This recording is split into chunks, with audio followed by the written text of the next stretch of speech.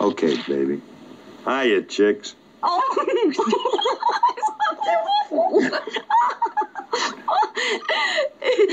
we're not chickens. We're geese.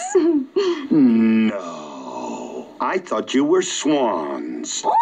Oh, flatterer. Your husband is very charming and very handsome. Well, you see, I'm not exactly her husband. Exactly. You either are or you're not. All right. I'm not. Oh? It's scandalous. He's nothing but a cad. Absolutely, possibly a reprobate. A roue. His eyes are too close together.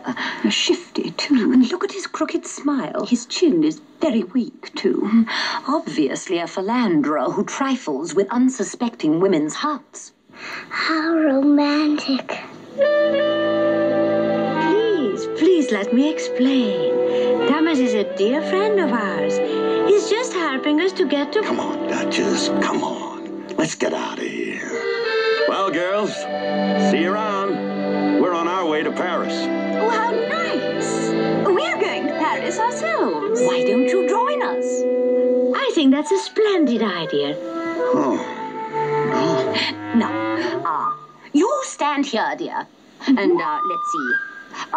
You take this position. Duchess, you will do nicely here. Yes, very good. And you, dear, you take this place. Oh, now that leaves Mr. O'Malley. No, we can't leave him, can we? Mr. O'Malley, I think you should be the rear end. Ready, everyone? Now think goose. Forward, march.